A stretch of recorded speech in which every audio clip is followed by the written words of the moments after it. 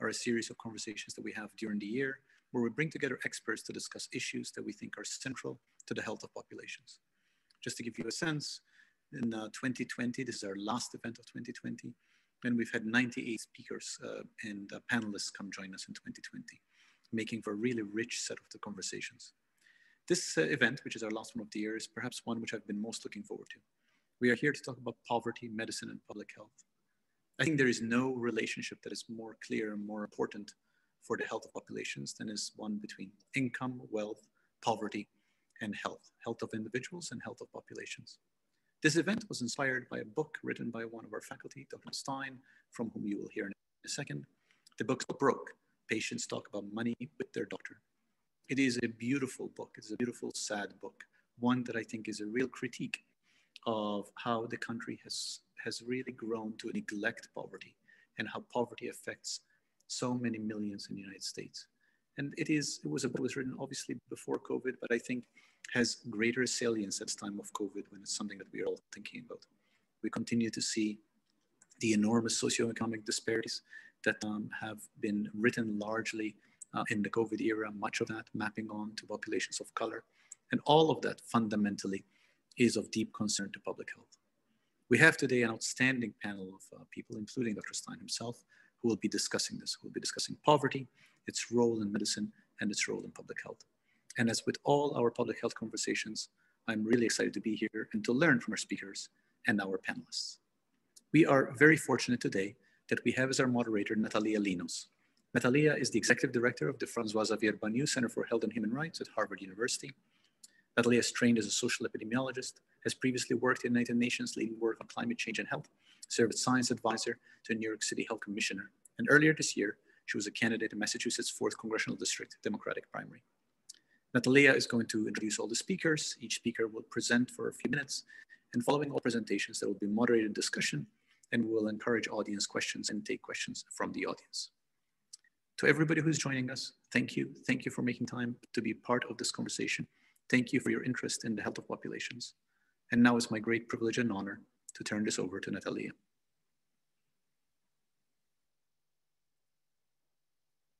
Thank you so much, Dean Galea. It is truly a pleasure to join you and this amazing panel conversation.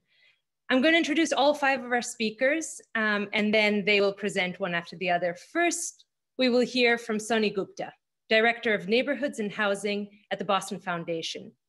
Soni has more than 20 years of experience in the field of affordable housing with extensive knowledge of development and finance.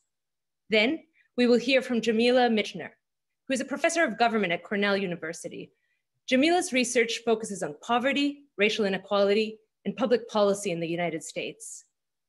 We will then turn to Phillomin Laptiste, the executive director of Beth Israel's Bowdoin Street Health Center.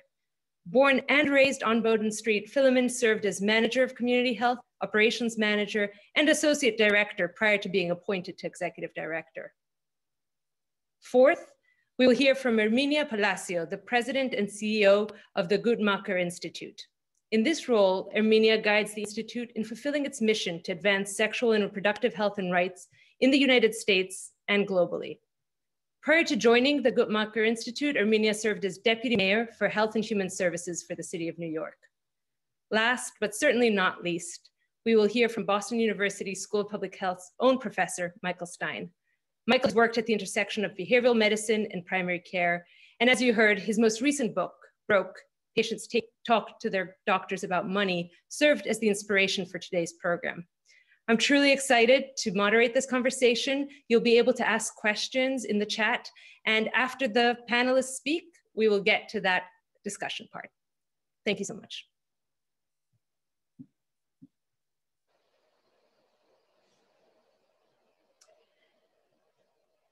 Thank you, Dean Galea and Natalia.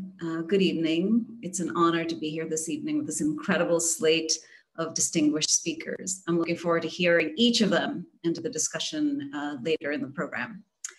As the only housing person on this panel, I'd like to spend the next 8 minutes or so on the intersection of poverty, housing, and health.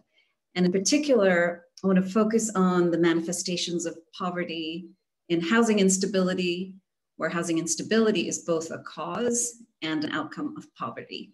And that's particularly true when looking at racial inequity in outcomes.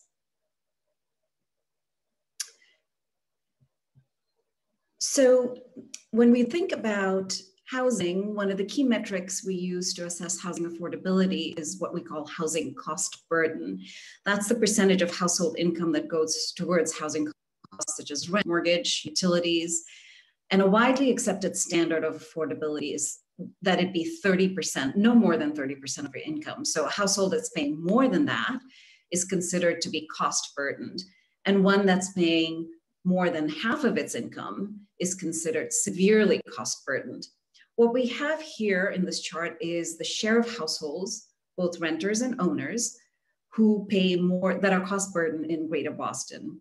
And I just want to point out that these are pre-pandemic numbers. So in 2018, almost half of renters were cost burdened and almost more than a quarter of owners were cost burdened. When you look across income bands, there's a disproportionate number of households that have lower incomes who are cost burdened and also severely cost burdened. And there are many factors that are responsible for these cost burdened households. Supply in our Greater Boston region and actually nationally has not kept up with demand in terms of housing. Pre-pandemic, we were about 30,000 units short of housing that was needed in Greater Boston. We know that wages, especially at lower levels, have stagnated, even while at the top we've seen an increase in people with high wages. And the structural imbalance is that even a household with 2 working adults at full employment will still be cost burdened while renting even just an average 2-bedroom apartment. So what does this mean in terms of net worth and assets and the ability to afford rents? People might remember this data point that shocked us all from the Color of Wealth report in 2015, where the median net worth of a white household was almost $250,000, while that of a Black household was $8. So in these low-income cost burden households, we know that Black and brown households are disproportionately represented. And while the effect of poverty is cost burdens amongst households of color, housing policy itself is the cause of poverty. And these racial inequities have been embedded in housing long before 19. We had redlining, racialized zoning, segregation, predatory lending, urban renewal, exclusions in the New Deal and the GI Bill. And these are just some examples of the public policies that produced racial disparities that even till today permeate housing policy. When you think about home ownership, it's the primary tool for wealth building in this country. And home ownership has failed to benefit Black homeowners because of this long history of unequal treatment. And that's just something that we are mindful of and looking to correct. Even amongst renters, poverty results in severe cost burdens that make households extremely vulnerable to housing instability. If you look at the data on the left of this slide, Black and Latinx households much more likely to have fallen behind on rent. And this is COVID data. But even prior to COVID, the graphic on the right that shows eviction filings disproportionately amongst renters of color and also amongst communities of color. So what does this mean for health? How does unaffordability, cost burdens impact health? The first is that when households are unable to pay rent, they end up moving frequently, and it results in housing instability that's really hard to ameliorate and mitigate. Frequent moves have been linked to gaps in insurance coverage amongst children, not having a usual source of care or primary caregiver, postponing the need for medical care and medications, increased emergency department usage, increased hospitalizations. It's also associated with poor health amongst young children. Sometimes the increase of drugs before the age of 16, higher emotional, social-emotional problems amongst children, increased pregnancy. I don't need to be telling this audience, I know that many of you are familiar with all of these impacts. Families also end up spending less on other needs. There's a saying that says, rent eats first. And so rent being a household and housing costs being amongst the portion of a household's income expenditure, there's very little left to pay for other things such as healthy eating, preventive care, and other ways to keep a family healthy. Being unable to pay rent also causes mental health issues and negative mental health outcomes. There are studies that have shown that people who are just behind on rent or mortgage payments or who are approaching foreclosure were more likely to meet the criteria for depression, a higher likelihood to have poor health on self-reported surveys, even more likely to have an anxiety attack. And unaffordability also means that people will look to rent or purchase whatever housing they can afford. Often this is housing that's maintained, of lower quality, maybe in neighborhoods with fewer opportunities. And we know that poor housing is associated with health and high rate, with respiratory health issues, high rates of asthma. Lead poisoning is a big health issue, increased risk of cardiovascular disease.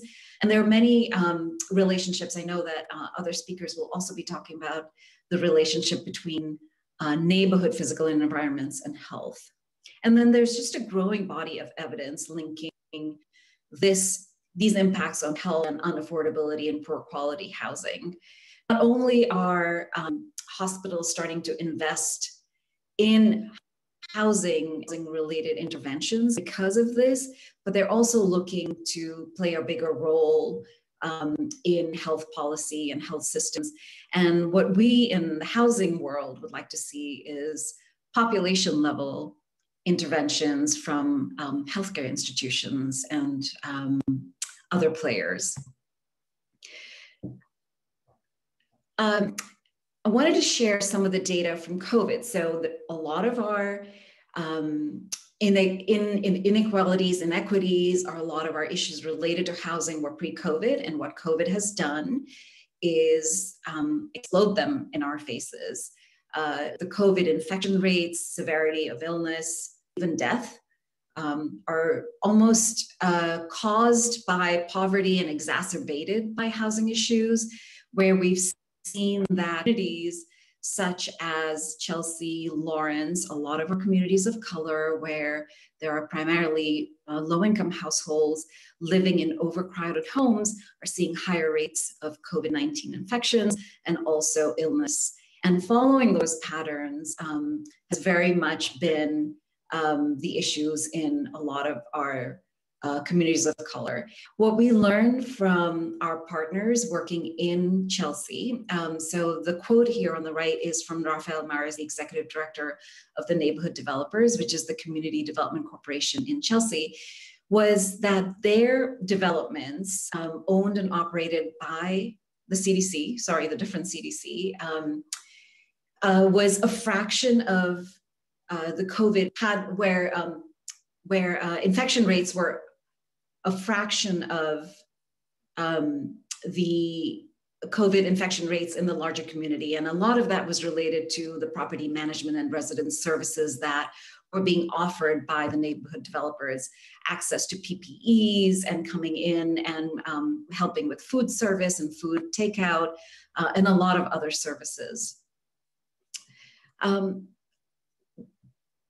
sorry, I'm just sort of getting used to this clicker.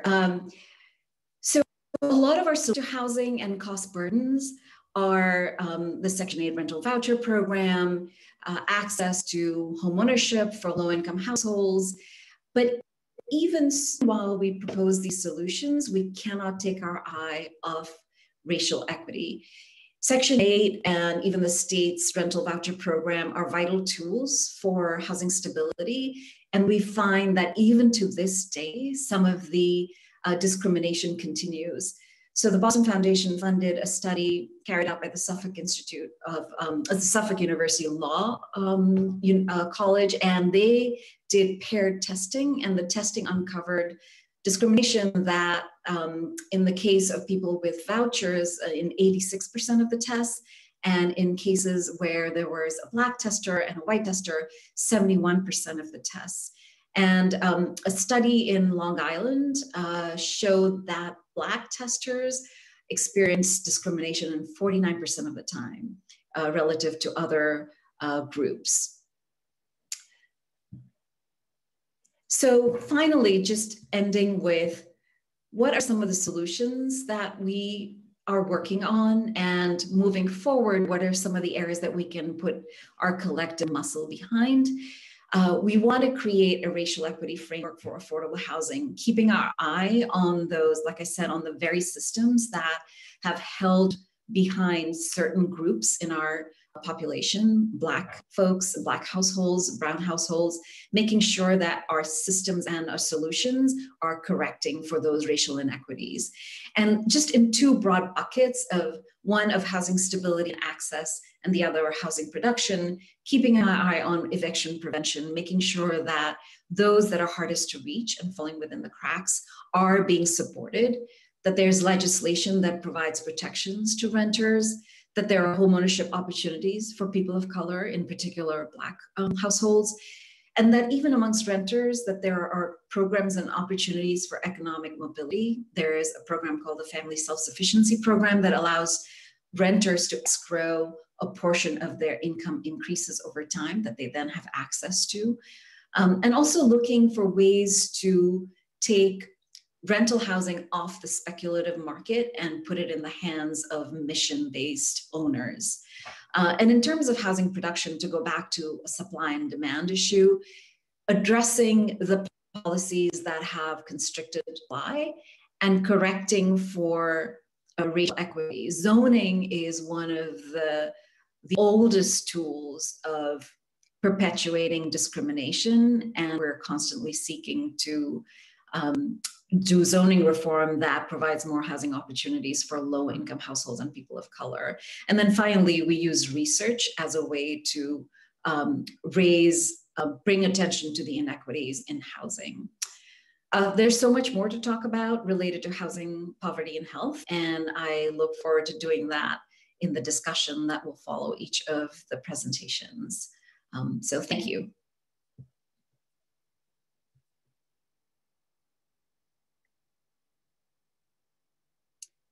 Thank you, Soni, for that wonderful presentation. Good evening, everyone. My name is Phillomin Laptiste, and I'm the Executive Director for Bowdoin Street Health Center. As we explore this topic of public health, medicine, and poverty, I'm hoping to be able to give you an on-the-ground description of kind of what we do at our health center in Dorchester.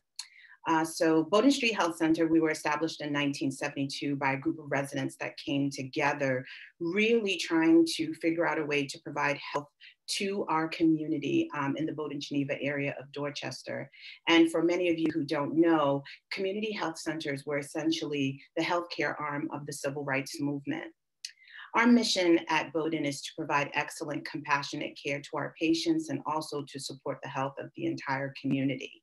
We are a hospital licensed community health center. So essentially we are a department of Beth Israel Deaconess Medical Center.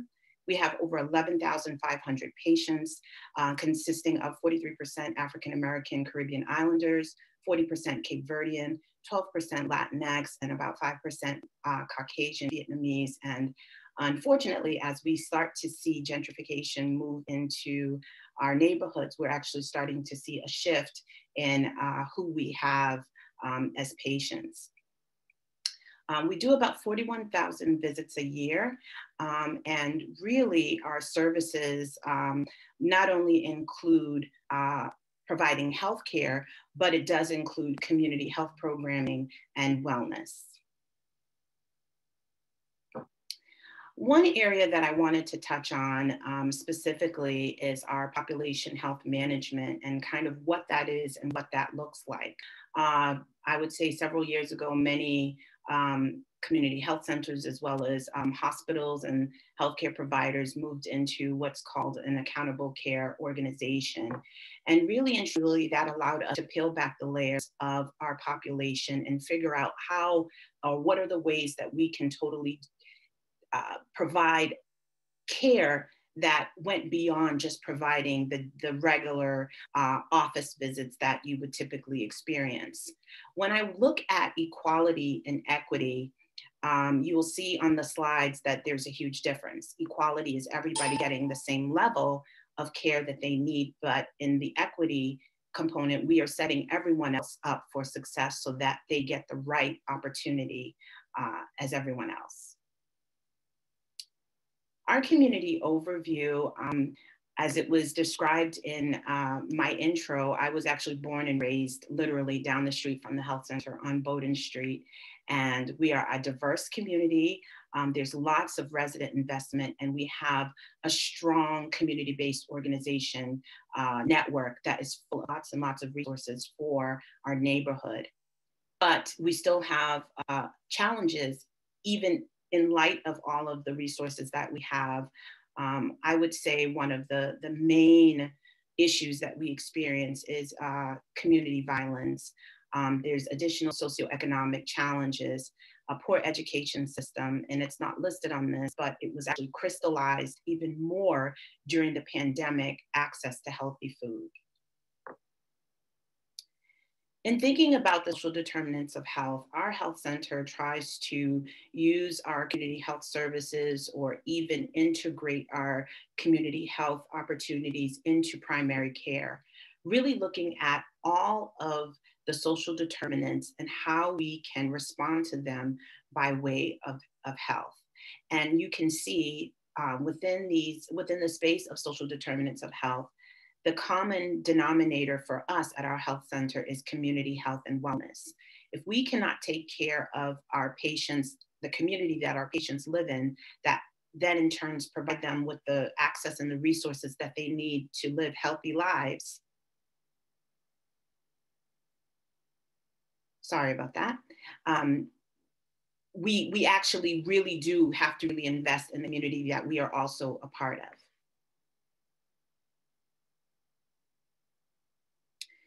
In terms of community health, we have integration and prevention, and that's all internal.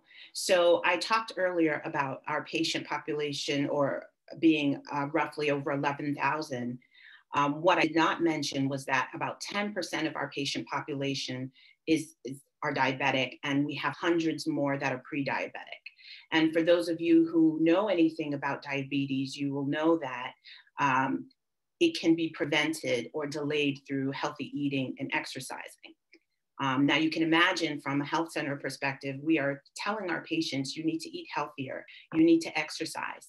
And basically what it boils down to is that if you don't have access to healthy food and it's not within arm's reach, and essentially we have many bodegas in our community, and it was only until I would say within the last 10 years that we had supermarkets that were closer to our immediate catchment area. So telling people to eat healthy was not as successful as we would have liked it to be, especially when they didn't have access to it. In addition to that, we tell them to exercise. And if you think about exercise, and the most efficient way to do that is probably to get outside and get moving in your community. But if you don't feel safe in your community, you're not going to do that. And we actually noticed that a lot with our pediatric patients, that parents preferred that their kids were home and safe, even if they were sitting in front of the TV playing video games. At least they knew and felt safe that they wouldn't be out there in the midst where they can be, unfortunately, caught in crossfire. One other area that I'd like to address that we've worked really hard on is our patient-centered medical home. It is a model that is designed to put together a number of care providers that are where it keeps the patient at the center, but we all have the common goal, which is to work with our patients to keep them healthy. The other piece is our community health workers, which are an essential part of what we do at Bowdoin. You will, as you heard my my colleague Soni talk about housing, our community health workers work with our patients on issues such as housing, food access, supporting them with medication that they may need in terms of getting them access to, if there's any barriers to accessing their medication, whether it's signing them up for SNAP benefits, for food access, and also supporting them by attending different appointments that they may need to go to. Fitness in the City and our wellness center, they offer programming that are specific to patient populations. It could be to our diabetic patient population. It could be to our pediatric population, to really hone in on the things that we can provide as a health center to introduce them to healthy lifestyles or even explore other opportunities with them. As we think about community health, our integration and prevention really is around violence and food access and policy systems and environmental change. Looking at each of these opportunities, we are definitely trying to figure out ways in which we can support our patients to address the issues that happen in their built environment. I am looking forward to answering any questions that you have about our health center, and to also listening to the presentations that follow me, and hopefully I'm hoping that this opportunity will connect the dots for all of you to understand how we address the issue of public health, medicine, and poverty. Thank you.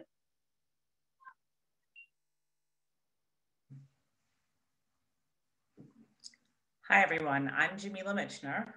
Just to refresh your memory, I'm a professor of government at Cornell and also co-director of Cornell Center for Health Equity.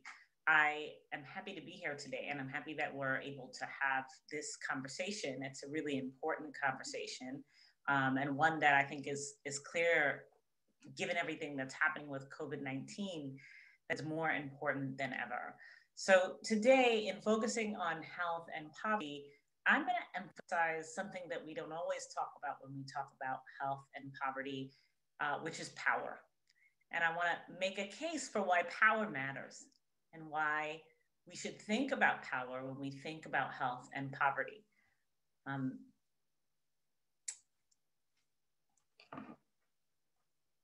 just trying to move my slide forward here.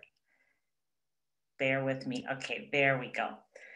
So as I mentioned just now, it's a moment like none that we've really had in recent memory, certainly, to really think closely and carefully about the relationship between poverty and health.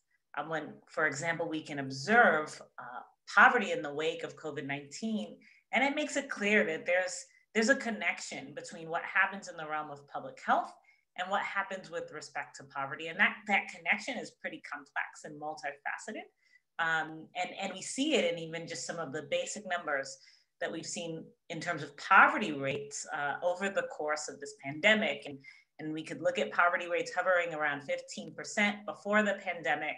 And there's a dip in March that's associated with the CARES Act.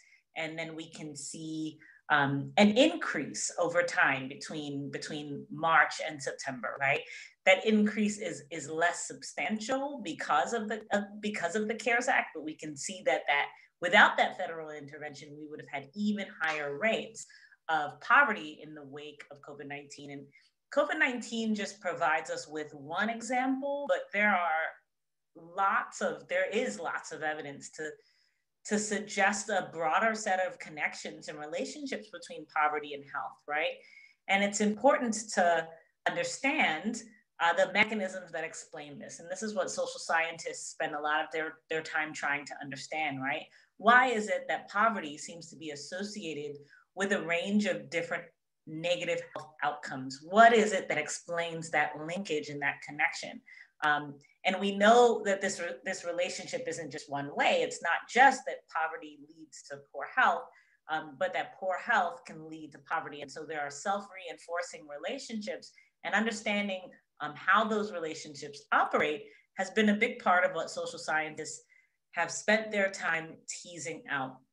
And some of the mechanisms that we've tended to emphasize are, for example, around health insurance. A lot of my work focuses on Medicaid. I spend quite a bit of time studying Medicaid, one of our nation's largest public health insurance program that serves predominantly low-income people, and health insurance more generally. And we know that people who are living in poverty are more likely to be underinsured, to be uninsured, or to be insured via Medicaid. So we can think about how relationships to these health insurance statuses connects to actual health outcomes, right? Another mechanism people have focused on, or many social scientists think about, are hospitals, right? Health systems more broadly, healthcare institutions. And it was great to hear Phillomin talk about what's happening at the Bowdoin Street Health Center, and to get a sense of how institutions like that can play a role in structuring health outcomes for the better. And also, you know, the kind of lack of institutions like that, or the underfunding of institutions like that, can help us explain negative health outcomes among people living in poverty. And there's also housing, right? And so we heard from Soni. I thought that was a great presentation that really helped us to think through housing as a mechanism that explains the relationship and helps us to grapple with the relationship between poverty and health. And there are lots of other institutions, right? One example is prison. I teach a big undergraduate course at Cornell on prisons, and I'm board chair of the Cornell Prison Education Program. So I spend time teaching inside of prisons, and I spend a lot of time thinking about the relationship between prison and health. We know that people who are incarcerated are more likely prior to incarceration to be living in or near poverty, and that incarceration itself, in addition to the conditions people endure before and after incarceration, are associated with worse health, right? So a range of different mechanisms at play here, and I'm not even beginning to touch on any of them. Or to touch on all of them, right? To touch on the full comprehensive range of them. And, you know, we often describe these different mechanisms that help us to understand health as the social determinants of health, right? And the CDC describes social determinants as the conditions in the places where people live, work, learn, and play. And these explain in part why some Americans, like Americans living in poverty, for example, are more healthy or not as healthy as other Americans, or as they could be, right? And so as we think about social determinants, often the kinds of things that come into play are precisely the kinds of things that we've heard about in the presentations prior to this, right? Things that have to do with communities in the ways that that Phillomin pointed out, things that have to do with neighborhoods in the built environment, and this larger category of economic stability, which involves poverty, which is the topic that we're emphasizing and focusing on today. And if we think about the way that the CDC, for example, structures its kind of its perspective on health and the factors that impact health. And there's this interesting pyramid, right? And the factors at the top are the factors that frankly have the smallest impact. So things like clinical interventions, right? Which we may think that has a really direct proximate relationship to health, and those sorts of interventions do. But as we go down that pyramid, we see that the things that have the largest impact on health are indeed socioeconomic factors connected to these social determinants. And when we think more deeply about social determinants and we dive into social determinants, and we sort of define what they are, and this is another definition similar to the last, but this comes from the Kaiser Family Foundation, just to give us a sense of the range of ways we can think about social determinants. When we look at these various arenas, which again, we've already heard some details about these arenas that are relevant from the previous speakers, we really get to see the full range of potential factors that help us to grapple with the relationship between health and poverty. And that relationship is multifaceted and it's complex, but it also in many ways boils down to an inadequacy and a deprivation in the lives of Americans living in or near poverty across these various domains, right? I'm going to focus on one aspect of the healthcare system, which is Medicaid, because I study Medicaid and think a lot about it. But I'm also going to use Medicaid as a bridge to help us think about policy and then to help us think about power, right? Now, Medicaid is related to and connected to poverty. You can ignore that 2 on the slide. It's not supposed to be there. It's, you know, typos. It happens to all of us. Medicaid is connected to poverty and related to poverty. I mean, we have lots of evidence to suggest that, right? And then lots of evidence to sort of corroborate that. This is one example of that kind of evidence. It's a recent study, a 2019 study that looks at the impact of Medicaid on poverty rates between 2010 and 2016. And in exactly the way that this graphic suggests, you know, what Medicaid does is, as access to Medicaid increases, we see poverty decrease, right? And we can think about Medicaid in relationship to other kinds of patterns that aren't poverty, but that are related to poverty, either that are a reflection of poverty or are a cause of poverty. And so we can think about Medicaid, for example, in the context of evictions, right? And this is based on data from California, but it essentially looks at evictions before and after the expansion of Medicaid in counties in California. And this is between 2008 and 2013. And counties rolled out their expansions at different times, so we can look and see what happens as that rollout occurs.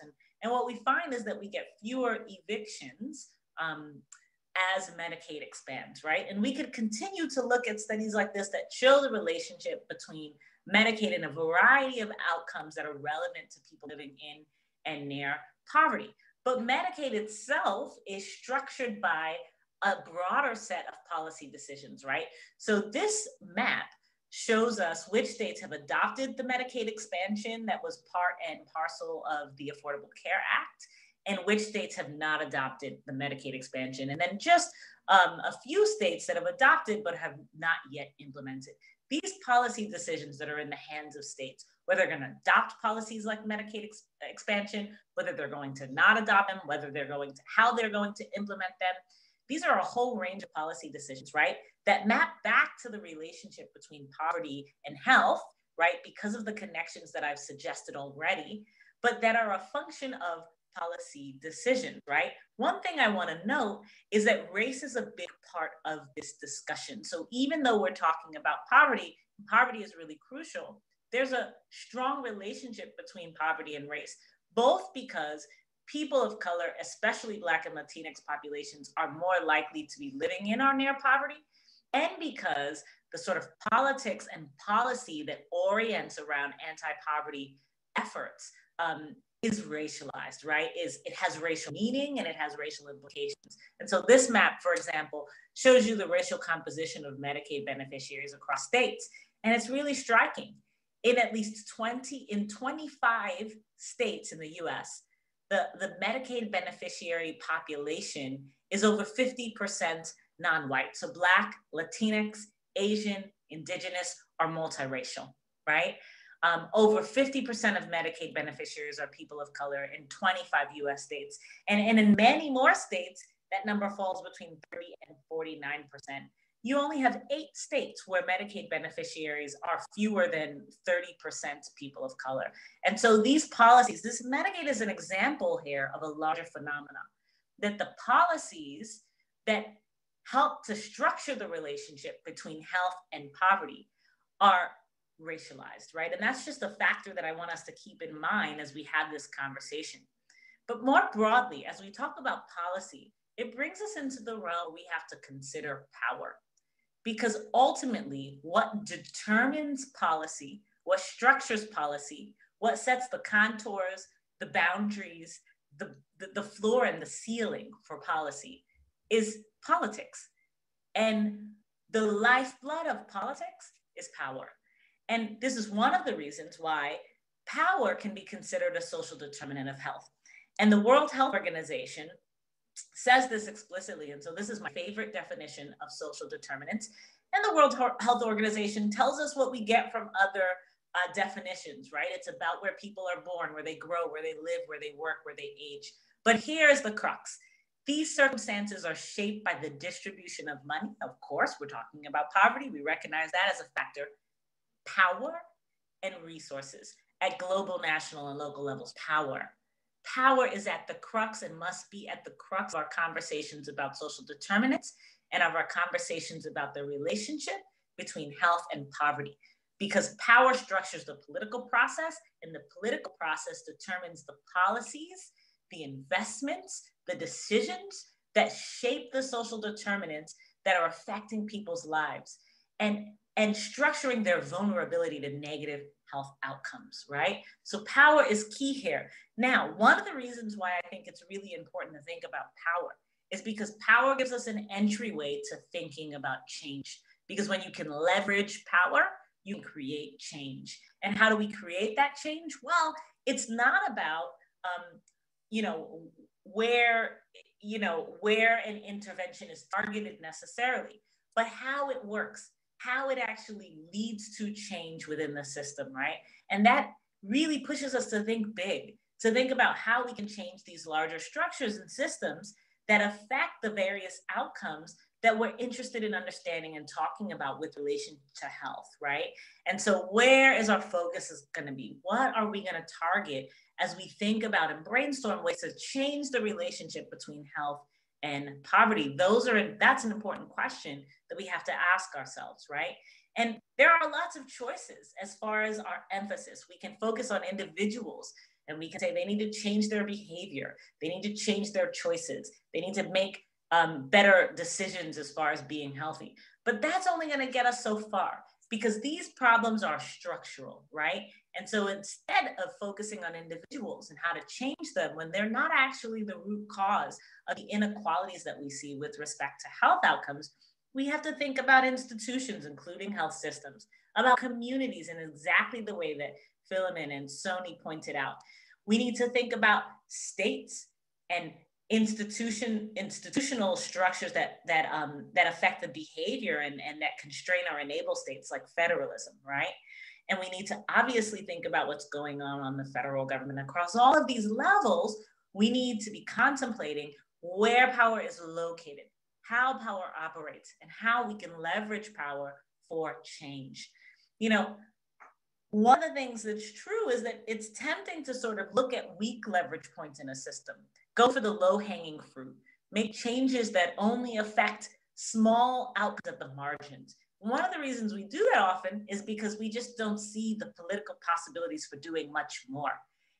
And tacitly, not always explicitly, but often tacitly, the way we think is, given the distribution of power in our society, we're just not going to get to the transformational change that it would take, for example, to break the relationship between health and poverty, the negative relationship between health and poverty.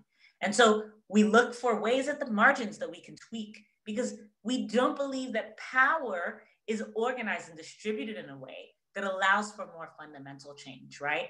But that isn't a given, and it need not be, and it should not be. Instead, we have to think creatively about how power can be adjusted and leveraged, how it can be built and expanded, how it can be distributed, where it should be located in order to create and produce the kind of change that will be effective in making sure that people living in poverty have access to health, to a healthy life, to health care, and to all of the things that they need in order to achieve healthy living. I want to end here with a quote from one of the Medicaid beneficiaries that I've interviewed in much of the qualitative work that I do that brings me into conversation with and into the lives of Medicaid beneficiaries. And it's intentional that I end with the voice of someone who's living in poverty, someone who's embedded in many of the systems that we're spending talking about in this panel. Because part of what it means to think about changing and redistributing power is thinking about centering the voices of people like Angie. When I asked Angie what she thought about power and politics in relation to Medicaid, this is what she told me. Angie is a Black woman from Michigan. She said, anything, the poor are always who suffer the most. And you know the saying, he who has the gold makes the rule. It's most certainly true because they don't care. They don't have the people who make these rules and these guidelines, they don't know anyone on Medicaid. They don't have any poor people in their families. They don't care. That's why they're willing to chop so many services for the poor. That's why they're willing to, make all these horrible mandates and cut services to people who really need it because they don't care. They have no vested interest in caring. So politics goes into it. And the question is, how do we shift power relations so that the people who have a vested interest, the people who are most deeply affected, the people who are most vulnerable, the people who are often most exploited with the most at stake, can also be the people whose voices are at the center of our decision-making processes, who are shaping policy and who are affecting outcomes, so that the relationship between poverty and health can disappear, so that people living in and near poverty are just as likely to be able to live healthy lives as anyone else. And ultimately, so that we don't have anyone living in or near poverty. Thanks for listening today.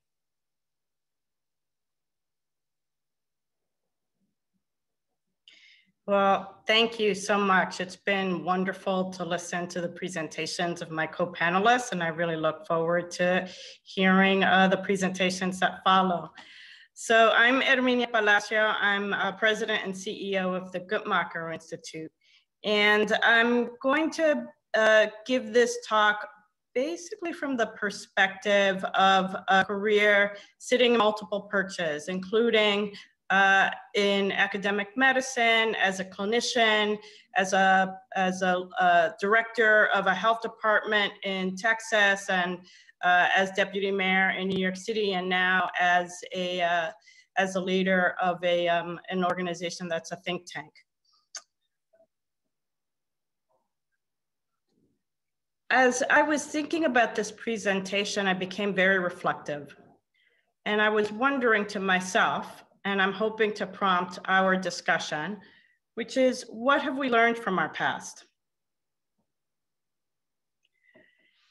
I had the responsibilities, and I asked that question really specifically as somebody who did have the responsibilities of responding to multiple disasters on a national and sometimes local scale.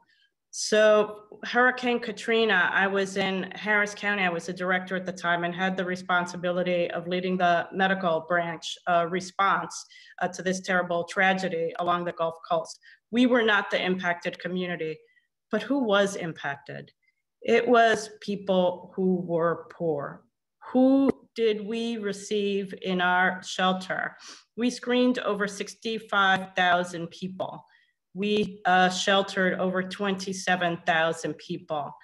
And as you can see here from the buses and the pictures, the people who couldn't get out weren't people who couldn't get out because they didn't want to get out. There were people who actually couldn't get out because they didn't have the vehicular traffic, the cars. They didn't have the money to hop on a plane. They didn't have the resources to be able to rent a hotel. So this is one of the things that we saw in our recent history. We responded to a very significant event that lasted over 3 weeks that required me to issue my first and thankfully last health advisory that basically told people not to turn their water on because they might blow up, because there was methane traveling underground towards the wells of people in this rural community. This was a natural gas exploration event.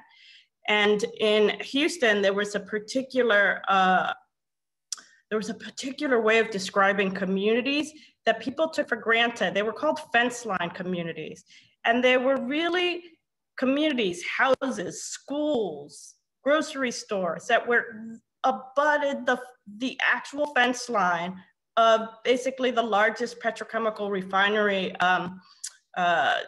zones in the continental US. And who were these communities? They were largely people, as Jamila said, who didn't have power. They were largely people who didn't have the economic resources and for whom these represented good job opportunities. But the air pollution, the water pollution, and everything that they were subjected to, because they didn't have that many choices about where they lived.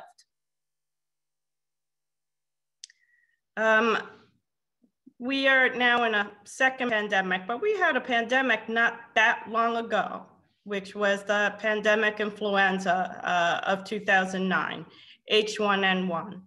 And although much of the discussion now would make it seem that some of these questions we've never contemplated before, we actually contemplated them quite recently. And there were very robust federal, state, and local plans. and where we were forced to think about the questions on the table right now. How are we going to prioritize medications or vaccines in short supply? Who's going to get them? These are ethical questions. They are questions that really invoke all of the issues that we've been talking about today. So we talk about a past during which disasters exacerbated pre-existing inequities. And who experiences these inequities? People who are poor, people who are Black, brown, and indigenous, always bear a disproportionate share of the disaster, just as they bore an disproportionate share of the inequities going before the disaster. So I asked the question, what have we learned from our past? I asked that from the perspective of a primary care physician who practiced for over 15 years in San Francisco at the height of the HIV/AIDS epidemic was most of my clinical practice. And my clinical practice in particular was comprised largely of Black and Latino and Latina men and women. We have a history of many scholarly reports and documentaries. I've just picked two here, just illustrative, but you've heard data before. We have lots of data that documents in painstaking reality the long-standing health inequities experienced by communities of color, be it from chronic diseases or exposure to infectious diseases.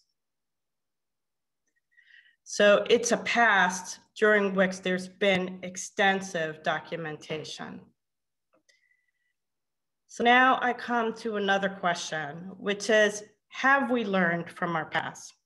And I ask this question as someone who's become, in recent days, very much more, I would say recent months, keenly fascinated by the way that history informs or doesn't inform the current frameworks that we used for action.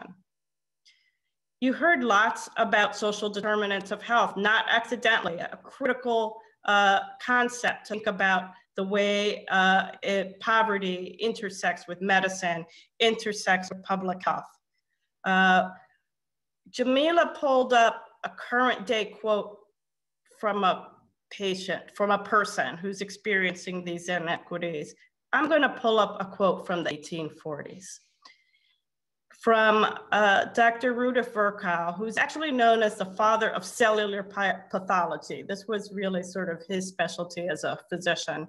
And yet, in the 1840s, this pathologist said, medicine is a social science and the science of human beings, and politics is nothing else but medicine on a large scale. Medicine, as a social science, along with politics, has the obligation to point out problems and to attempt to find a solution.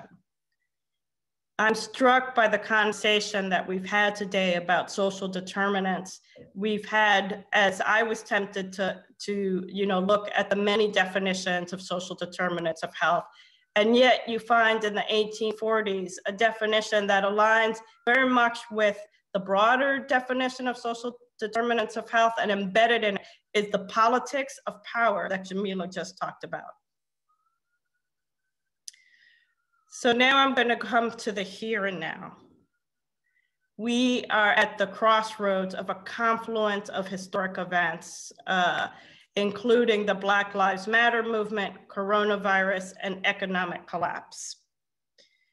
And so my question that I hope that we will discuss and that my co-panelists have already set up for a rich discussion is not what have we done, not what have we learned from the past, but really, are we finally ready at this moment in time, at this inflection in history?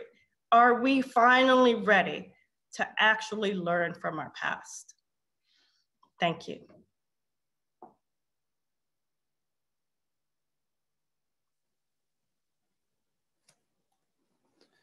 So I am just delighted and humbled to share this session with my brilliant and passionate colleagues. And let me get started. Now, what we've heard so far is that health is largely shaped by where you live and the conditions of your life, these social determinants. But for me, this is among the clearest examples. This map is a map of life expectancy of each US county. And what you'll notice is that at the dot, which is Oglala Lakota County in South Dakota, you will have folks living with the lowest in family income, $26,000, and the lowest life expectancy, 67 years in the nation. By contrast, if you go to Fairfax County, Virginia, it has among the highest life expectancies and the highest median family income. The life expectancy in Fairfax County is 84 years. So context matters. It matters actually by 17 years across these two locations from South Dakota to Virginia. And that is just an absolutely stunning disparity.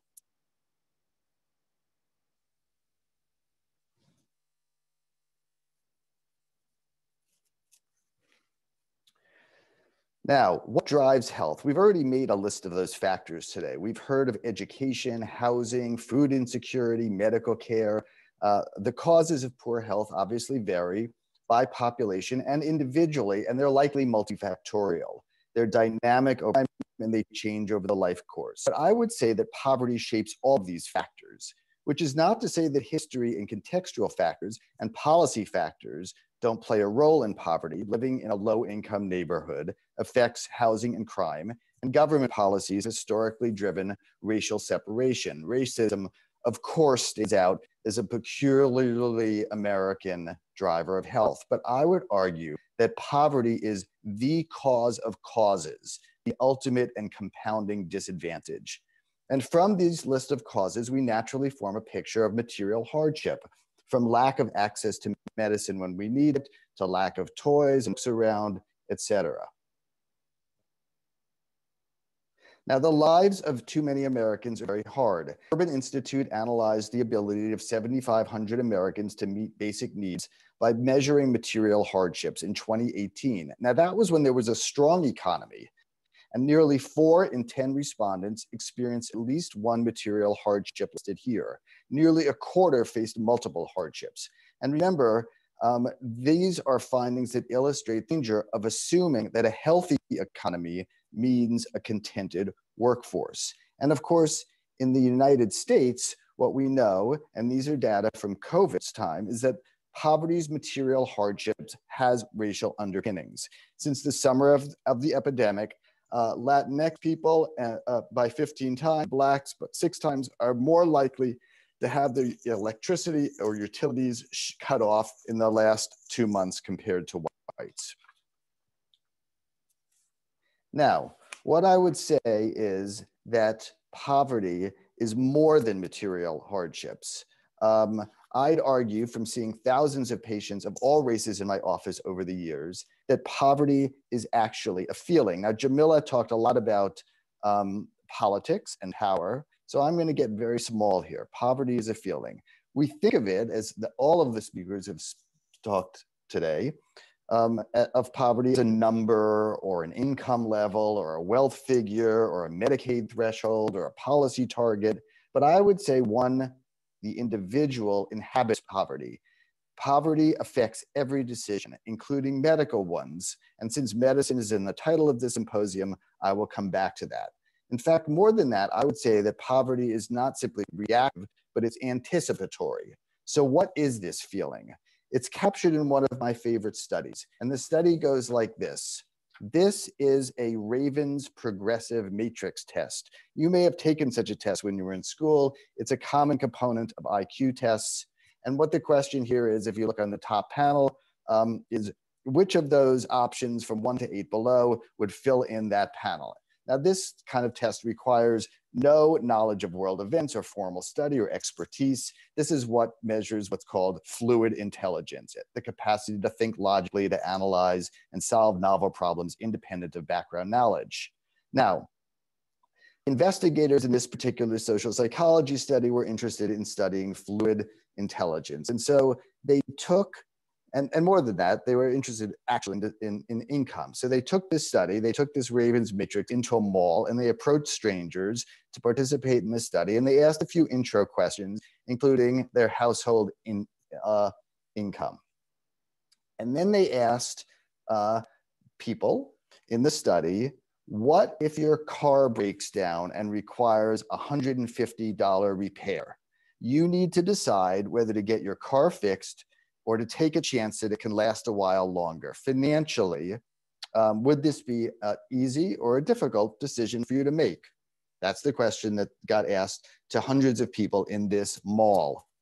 And what they found was when you divided people by self-reported household income into the median split between those who are rich and those who are poor, when you give them this question of $150 repair, you don't see any difference between income groups on a series of these Ravens matrices.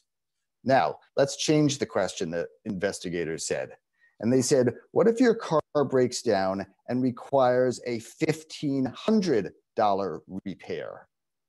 And here what was found was that the higher income participants at the $1,500 threshold did exactly the same as the higher income participants did at the $150 scenario. However, the lower income participants did far worse at $1,500 than at $150. Now, that means that this money scenario, the investigators believe, and I believe, brings money to the front of the mind of the person who's participating. It causes a racket in the brain.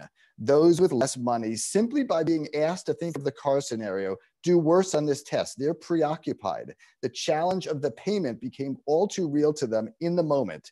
And what's remarkable to me about this simple study is how a person's cognitive capacity, as measured by this Ravens test, is affected. And we sometimes think of cognitive capacity as fixed, when in fact, it changes with circumstances. The same person performs worse when preoccupied by this idea of scarcity, or as one of the other speakers called it, deprivation, than when she is not. Her mental processor is slowed down by too many applications running in the background. And the poor appear worse because they have their bandwidth being used elsewhere. And that's what this $100 to $150 difference shows. Now, how much worse did they do on this test at $1,500? They did about 14 IQ points worse. That's like staying up all night and doing a test before you go to sleep and then after not having gone to sleep for a day. These are dramatic changes. So the feeling of poverty is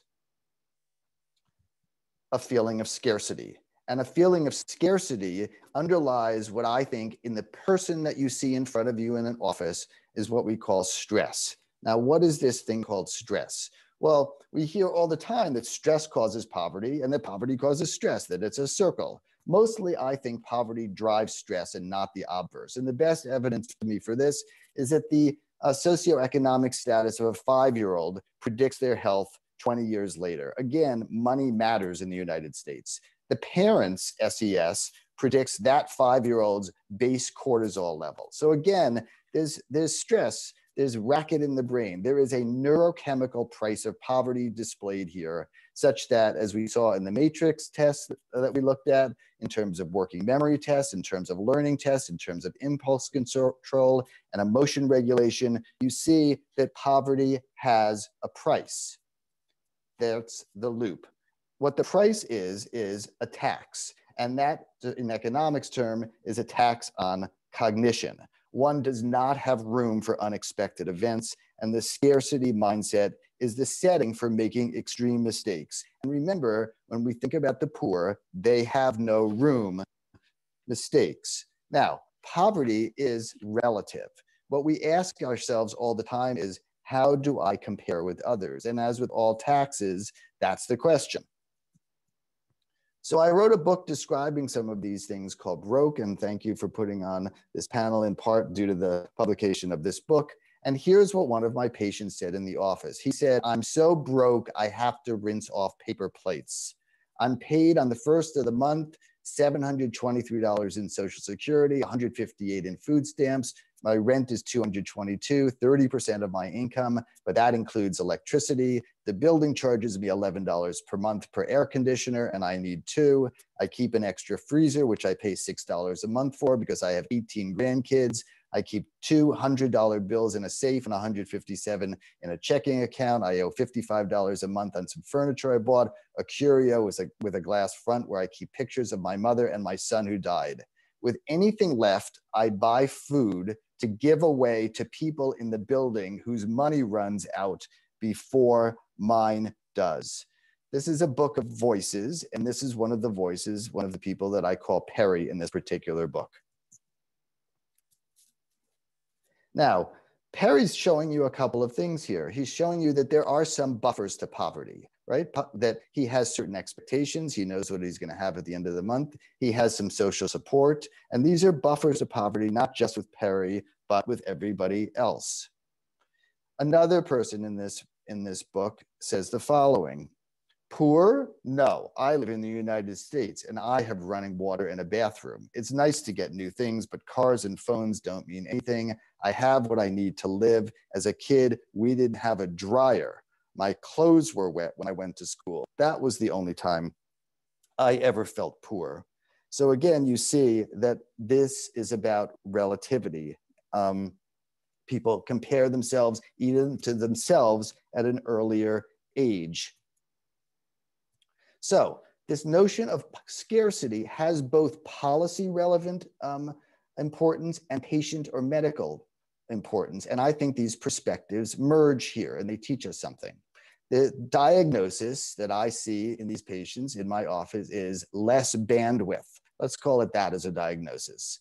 I don't know the ICD-10 code of that, but there it is.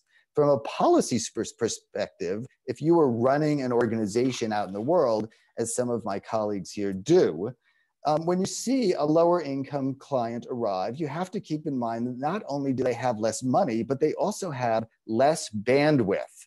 So don't give them complicated obstacles or demands or paperwork. Look for ways to minimize hassles and reduce complexity. From a medical perspective, one-on-one, we need, as physicians and clinicians, to be tolerant of lateness and even non-adherence.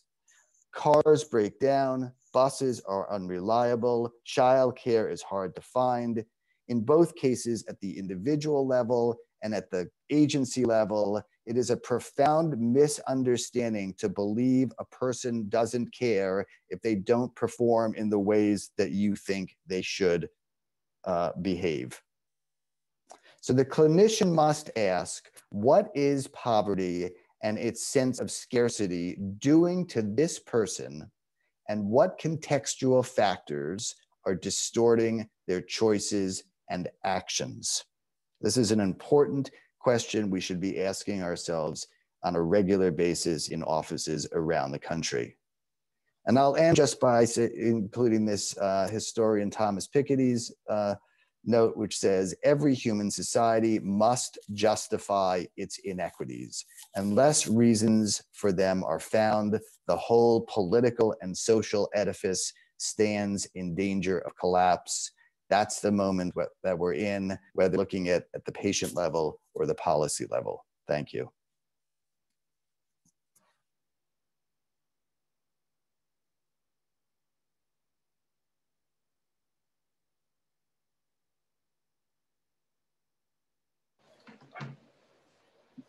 What a wonderful conversation and set of presentations that we have heard today. For the next 20 minutes, we will be engaging in a conversation, and I encourage panelists to ask each other questions too. I will serve as moderator and get us started. There've already been some questions from the audience, but the first one, I want to recognize that today is International Human Rights Day, and it is important to recognize that poverty erodes many of the economic and social rights, the right to health, adequate housing, food, safe water, even political rights. And yet with COVID-19, we are expected to see 120 million people pushed into extreme poverty. And in the US alone, 8 million Americans have slipped into poverty since May. So many of you mentioned COVID in your presentations. I would like to hear from some of you on how are you adapting, especially those of you who are practitioners. And Phillomin, maybe we can start with you, because there was a specific question from the audience about the shift to telehealth and whether the Bowdoin Street Health Center has done that, and if local residents are embracing the shift. Hi, thank you for the question. So what I will say is that the shift to telehealth is interesting, because while we know that that is something that we're hearing from DPH that we need to do, we are hearing a lot from our patients that they want to come in, they want to be seen. And considering we have many patients who are high risk and have many health complications, it's really hard to try to balance and figure out, you know, which patients are the right patients to see in person, because the idea is really keeping them safe. One of the things that we, you know, I think Soni touched upon, and Jamila and others, we have all talked about the impact of the pandemic. And what we saw for a lot of our patients were a lot of food insecurity. We worked a lot with many private funders who wanted to figure out ways in which we could address the food insecurity issue.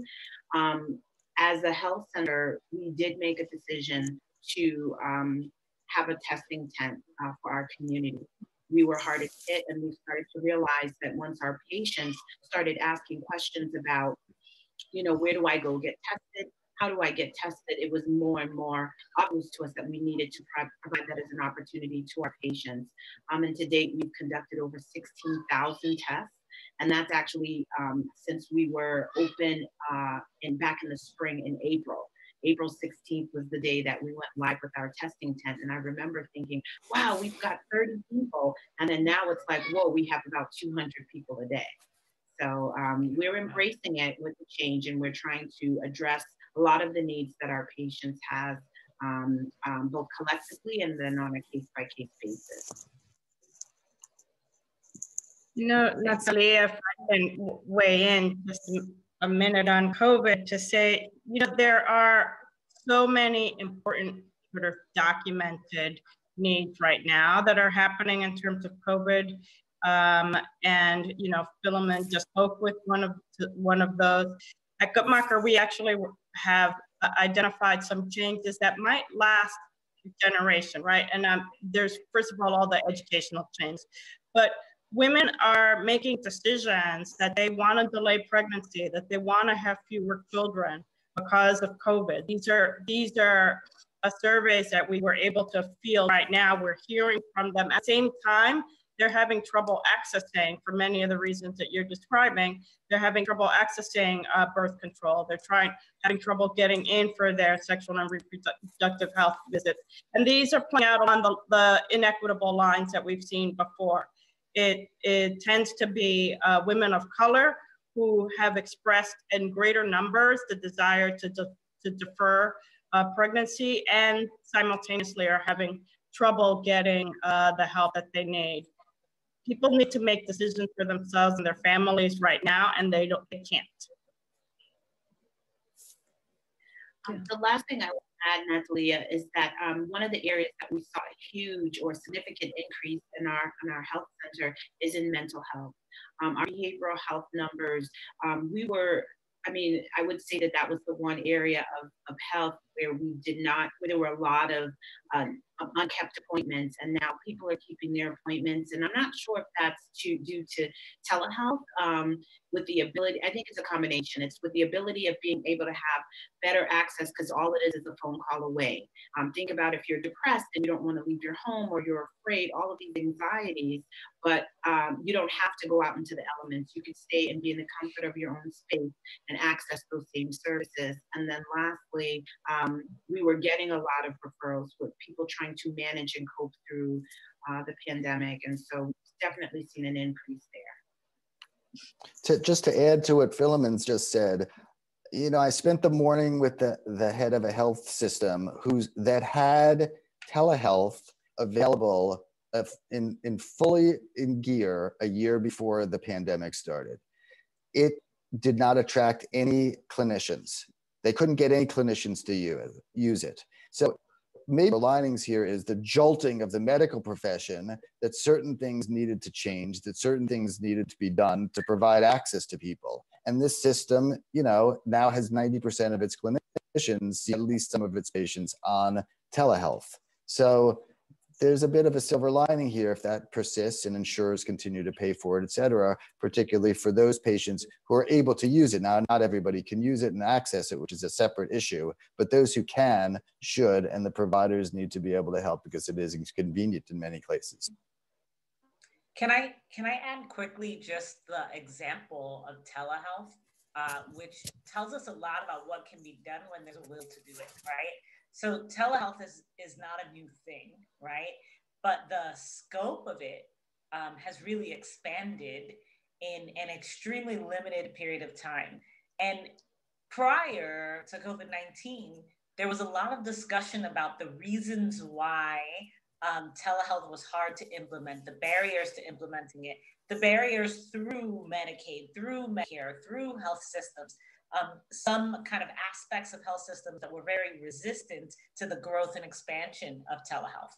And what we saw in the wake of COVID was almost instantaneous change, right? And so, you know, one of the things to keep in mind is that when there's a will, there is usually a political and structural way.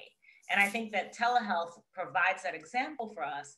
And I always tell people, next time you're told, well, that can't really happen, or the system can't really accommodate that, or that's going to take more time, just remember COVID. When we needed to, when there was a will and a demand, things happened, right? But it's a matter of cultivating that demand without having to have a global pandemic killing hundreds of thousands of people in order to do so. If I could also just add, Natalia, really quickly, in building on Jamila's point about what could happen. So right after COVID, when the CARES Act package was released by the federal government, it included expanded unemployment checks. And when you look at the housing impact, evictions came to a halt with the federal moratorium and the state moratorium on evictions. And then you had these expanded unemployment payments that were being made to households, and people paid their rent. They used that income to pay their rent. And then if you look again at evictions post-moratorium and post all of those employment checks going away, they've again spiked. So if you think about universal basic income as a key way to keep people housed, keep them stable during a pandemic and into the future, I think that's one way for us to hit many social determinants in one swoop. Thank you so much. And there was a question that just came in around, you know, the trade-off of income and health, that, you know, you've talked about the trade-off in terms of being evicted, using it to pay for housing, that people often have to choose where to spend that money, and maybe a basic income is where we should be going. But I want to take us even bigger than that. And maybe a question from the audience was, especially now, shouldn't public health be pushing reparations as a public health priority? Given that so many housing opportunities have been taken away due to intergenerational wealth extraction, the Homestead Act, redlining, Jim Crow, reparations seem like the only way to comprehensively move forward, and anything less seems like patchwork over a larger wound. So Jamila, you spoke to power and how poverty is racialized and sort of not trying to do things at the margins, but going big.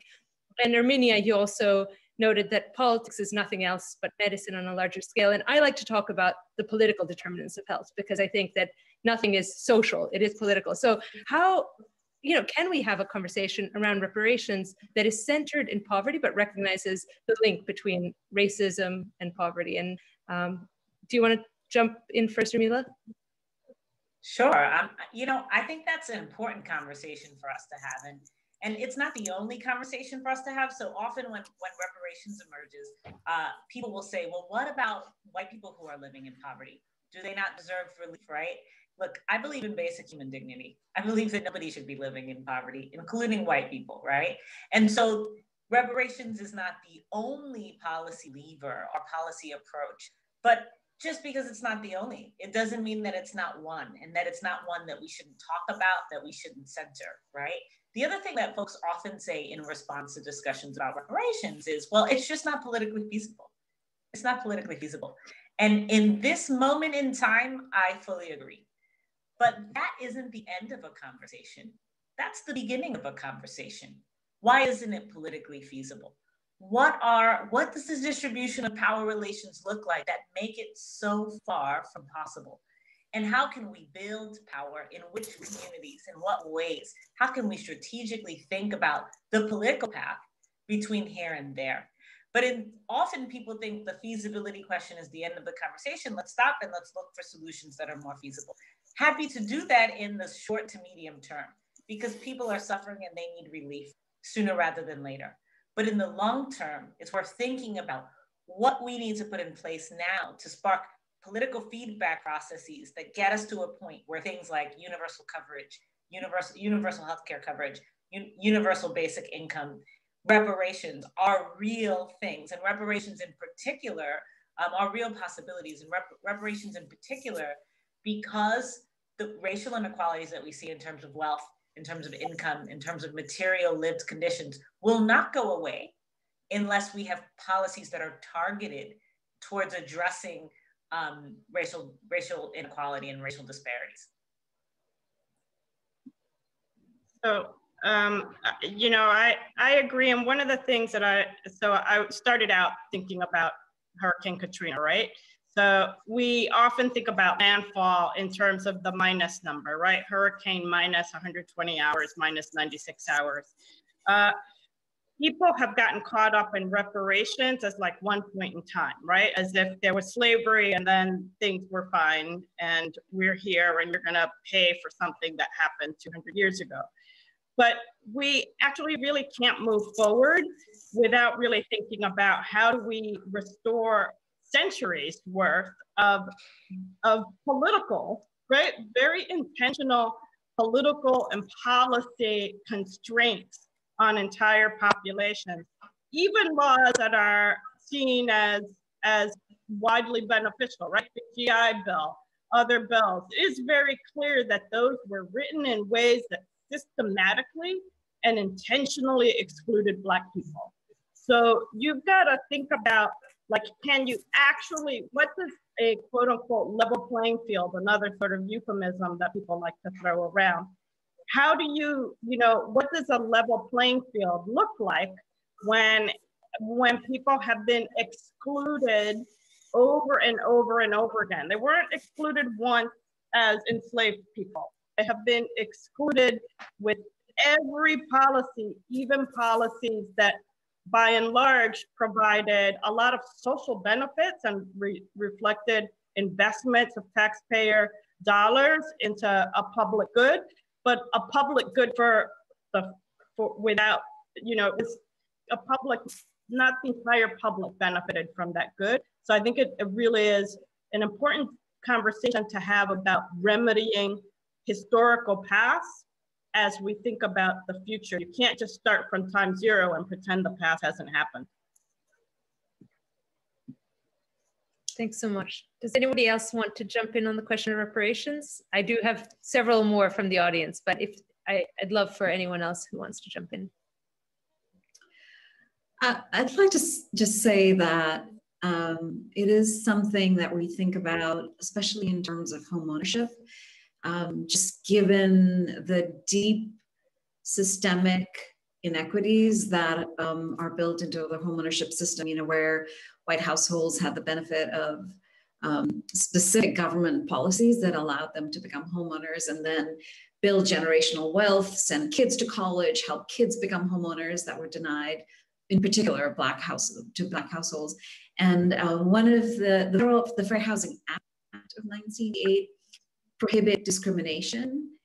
And what people in housing are trying to figure out is, how do you think about housing as reparations, and then how do you provide those reparations deliberately to a specific group of people, given the history, but also given that we're constrained by a Fair Housing Act that prevents discrimination. So can you really target homeownership, affordable homeownership to Black households, knowing that we can't really target housing access to particular households? But there, people are thinking about it. And I think that's where we just have to be really deliberate and make the case for this kind of very specific action towards as a way of remedying and reparations.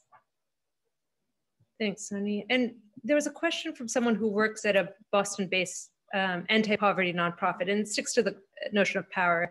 The audience member says, the US Partnership on Mobility from Poverty also stressed the importance of power. How can we measure power at the grassroots level when we are trying to help our program participants to break the cycle of poverty? I think this question was for you, Jamila, but I'd love Michael to jump in too, to talk a little bit about how the notion of scarcity links at the individual level to the notion of power at the community level or beyond, and whether there is something that, do these sort of concepts speak to each other?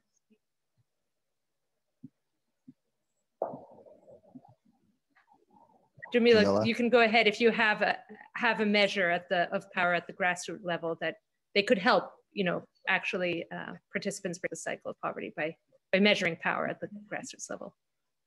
Sure, I'll be quick so that Michael can also jump in if he's able to. But I think these levels are sort of what people are experiencing at the individual level, what's happening at the community level, what's happening more largely at the state level with respect to policy.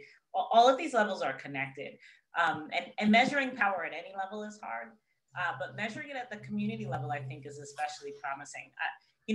One of the things I've been finding in a lot of research that I've been doing recently, and isn't anything new in fact, but I'm finding more and more evidence of it, and specifically with respect to organizing for housing rights, is that power is often cultivated on the local level through grassroots organizations, membership-based organizations that play a role in building power.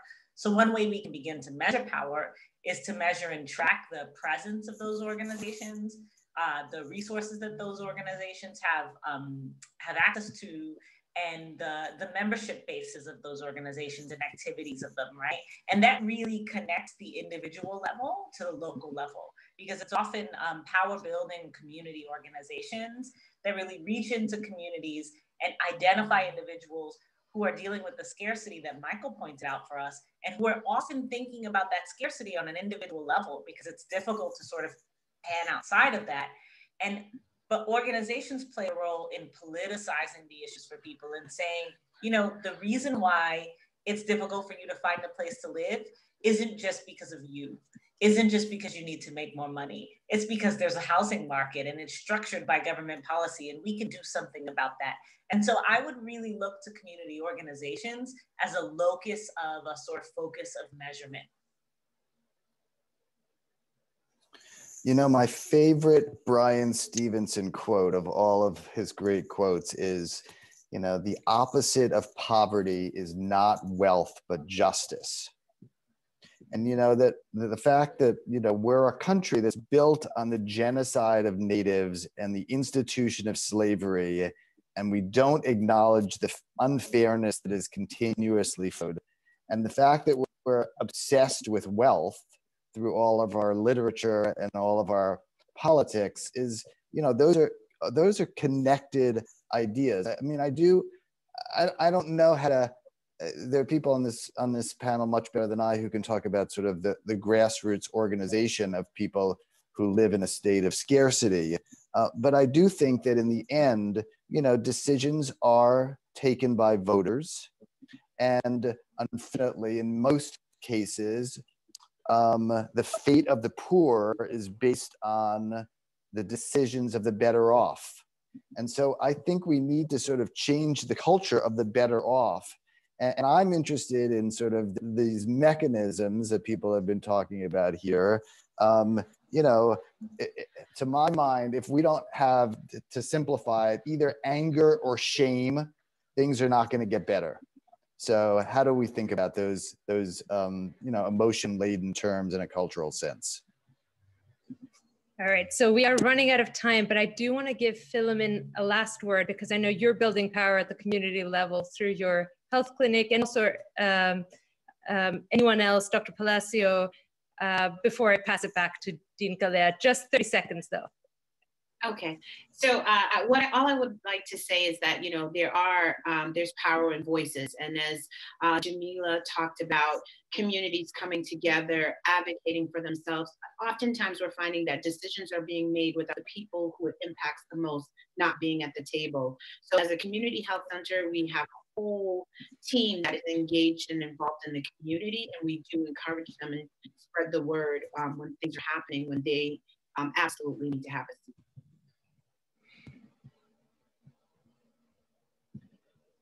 Herminia, any last words?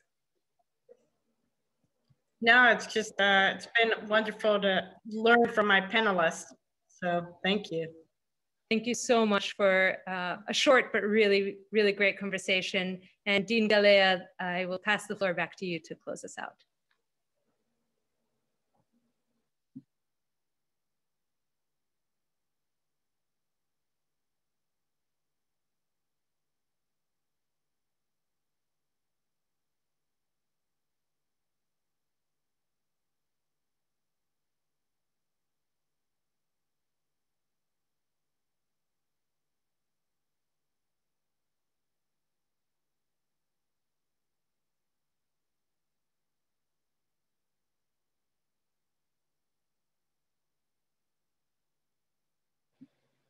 Maybe we should pull him and put him back in.